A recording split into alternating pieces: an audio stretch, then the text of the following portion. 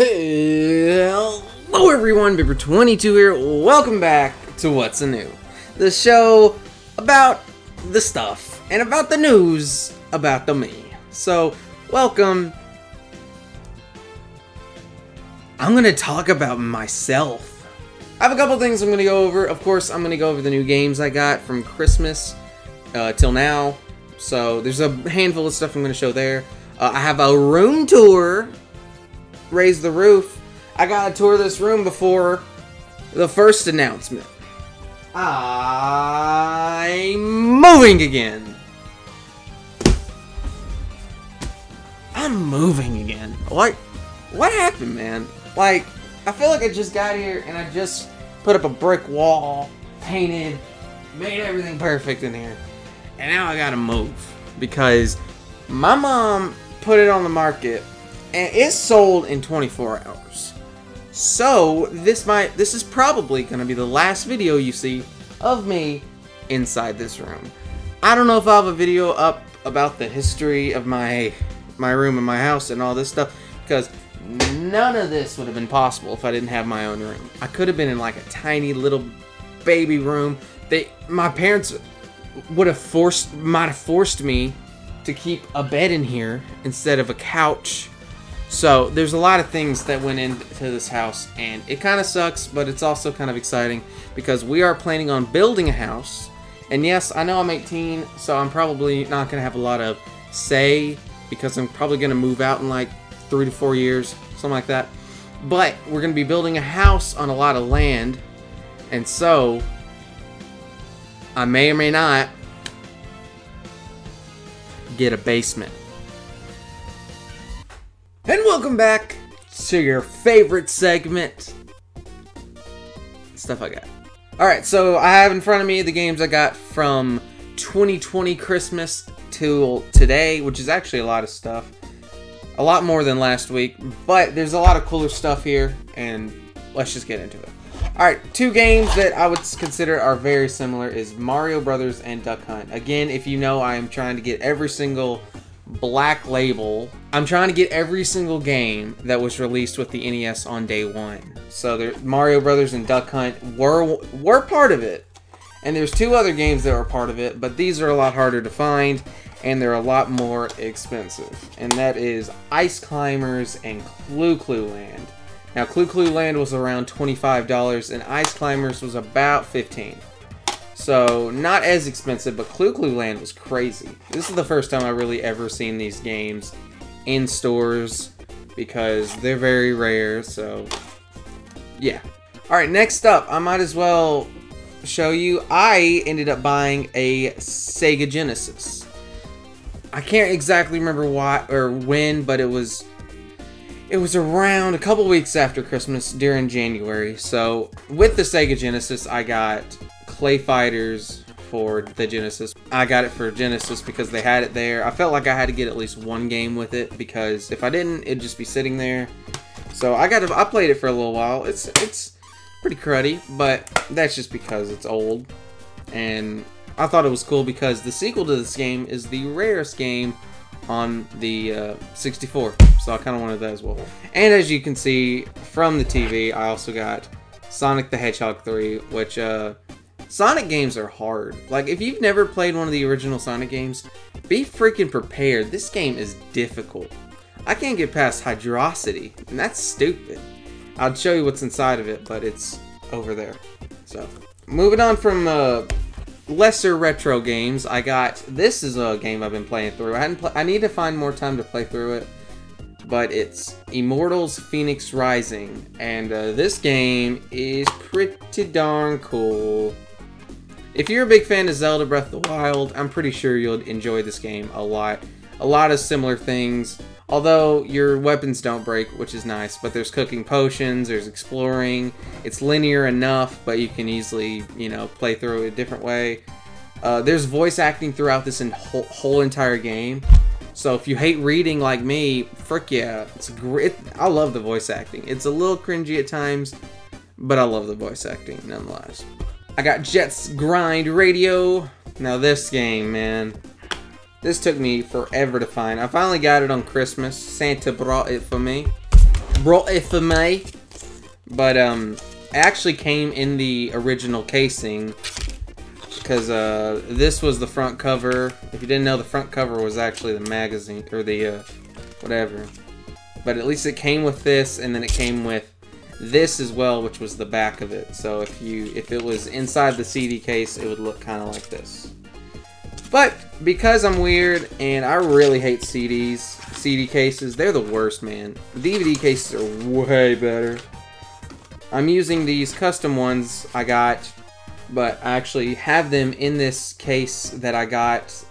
I won't be leaving a link in the description because I probably won't remember, but there's a website where you can go and actually get the pretty much custom artwork for Dreamcast games, so you can take them out of the DVD cases or CD cases and put them into DVD cases.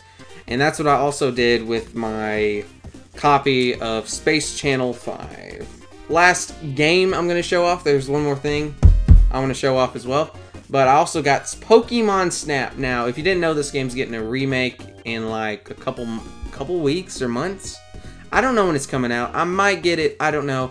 Let me know if you want me to play this on stream, because I could play this like a week before the release comes out.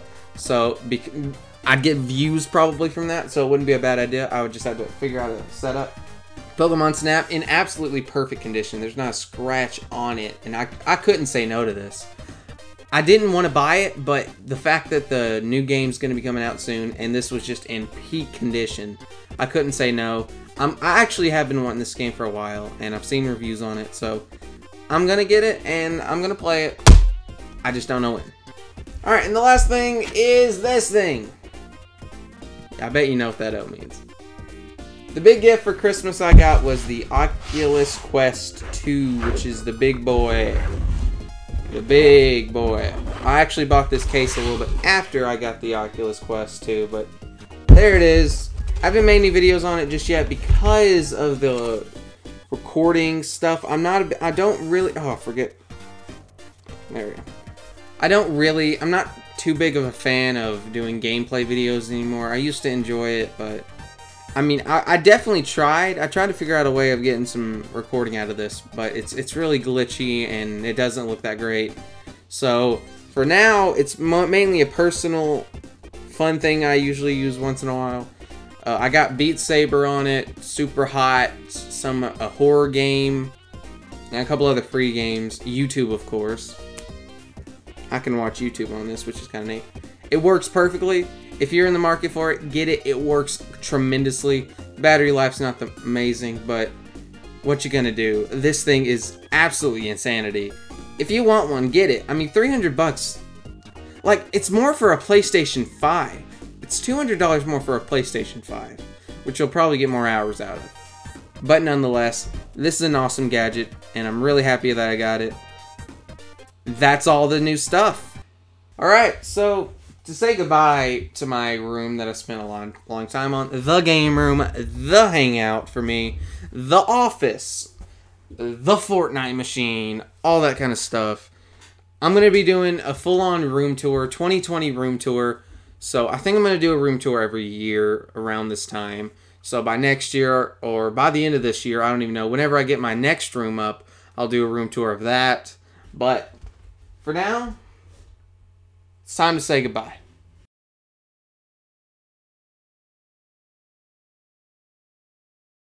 Right here is my retro gaming setup.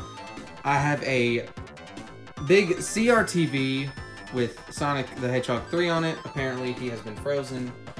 Down here we have my Sega Genesis, my NES, and my SNES all hooked up to this switch right here. So I can switch back and forth between different, the three different consoles. And right under the consoles I have my handheld collection. So in here I have my Game Boy stuff, my Game Boy Advance stuff, some Game Boy SP stuff back there as well. And then over here I have my DS and 3DS stuff, which is pretty cool. Over here I have my Super Mario thing. So there's a pipe, a coin, a mushroom, Super Mario himself, and a box, which all looks really cool together. And and I like it. I kind of wanted to have that suspended at one point, but I messed it up, and I kind of gave up after that. Same with the other side. I'm just kind of going to glance across all the games I have, if you want to read them off to yourself, or pause to see them. But over here I have my red couch where I usually hang out and play games. I have this is actually kind of new to the collection. I got this at Dave & Buster's, and it's really cool. I also have two pretty cool pillow sheets, one with Mario Galaxy and one with Mario Party DS. And over here is the side table. This is a wooden table made out of an old desk that we had, or another side table. And then there's some stuff on there like Pac-Man coasters. And I also have my Super Mario lamp. And right above the lamp, there's two posters that go right next to each other. Mario and Luigi poster, or Mario and Luigi, and a Zelda Breath of the Wild poster. Pretty cool stuff. This is where the magic happens over here. I have my full-on modern gaming setup.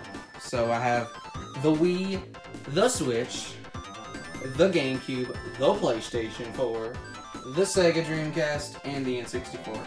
I was gonna put that over there with the retro consoles, but I would have to build some sort of shelf, but for now it's over here. All this was connected to a Switch, but I never ended up buying one, so that's it. On top I have a PlayStation 4 controller, my old iPad mini for some reason. Something new I just recently got. It's a wireless GameCube controller, and this is not an original. This is like a brand new controller that came out this year, which is really cool, from a company. Then over here I have a cool headphone stand with my HyperX with microphone, which is very, very cool and very useful. Above the TV I have my collection of boxes and for some reason Lego Mario. But there's the wheel that came with the lava wheel, there's a star that lights up, a bunch of the boxes that I own, like the Oculus and the Mario Kart Live home circuit. And then I also have some posters surrounding the TV, Sonic the Hedgehog, Street Fighter 2, The Legend of Zelda, and Scott the Wise. I gotta help him out, man. He's a cool guy. Over here, I got, of course, the arcade machine, which I've had in here for like 3 years or so. It's themed after asteroids with the decals on the side, a marquee, and a stool, which I recently got from Christmas that goes perfectly with the arcade machine. And on top, I have the Oculus Quest and my Mario hat, which I wear a lot. Over here, probably the coolest thing I own is this display case with a couple really neat stuff in here. Like the Virtual Boy, Ocarina, and Mario Kart Live, some games for the Virtual Boy, and a Junkertown Lego set. My Lego TV that I got last year, which still is one of the coolest things I own. Labo something, and then some other stuff down there, like old consoles, but that's definitely one of the coolest things I own in this entire room. And finally, we've reached the end, aka the setup tour. People have their own whole videos on this, but I consider my whole entire room my setup, so it includes, of course, my setup. So first off, I have this chair. Now, this chair is really cool, but recently it's gotten a big gap here. Over here next to my desk, I have this. This is a tripod from Goodwill that I found for $7, and it works friggin' perfectly, man. I don't know why. I went to Goodwill and I found it for $7. Man, go to Goodwill if you need something like that, because they might have it for like a great price. It's not broken or anything. It's just kind of dusty. Now over here I have my light that I've been using to record this video. I can turn it off for now because it's kind of blinding me. But behind here is my 3D printer, which I just recently moved in here because I was running out of room in my closet and I had to move it back in here. I've had this for 2 years and it's pretty cool. Maybe I'll use it in the future. It's really not as fun as it sounds to 3D print objects. It's more work than fun, in my opinion. But in the future, if there is something I need to create, I will definitely use it. And then finally, coming over to the brand new desk, which I recently bought, which I had a corner desk that was made out of glass. I didn't like it, so I sold it, and then I bought a brand new desk that actually came up with this cool gray filing thing, which is really nice. I could store a lot of stuff in there. Over here at my computer, my Asus laptop, which, you know, again, it's a laptop on top of this computer stand, which gives it enough room to where I can store my keyboard underneath it to give me more room right here, so I can like draw and stuff. Mouse, my JLab microphone, a monitor, my Logitech camera, and that's all the important stuff. There's a lot of stuff I skipped over because I don't want to make this video too long, but just know everything you saw is pretty much all the important stuff. So let's get back to the desk. Alright, that's the room. There's a lot of cool stuff in here. The Virtual Boy, the desk, the 3D printer, the CRTV, the posters, the couch, the stool, the TV stand. Everything in here is awesome. I've been able to collect a lot of cool stuff. You might think that I'm rich for owning all this kind of stuff, but it's really because this is all I buy. But that was the video. I hope you did enjoy this video. If you did, slap that like button down below. Make sure to break your computer. Don't forget to subscribe to become a part of Bimp Nation. And I'll see you on the next one. Bye.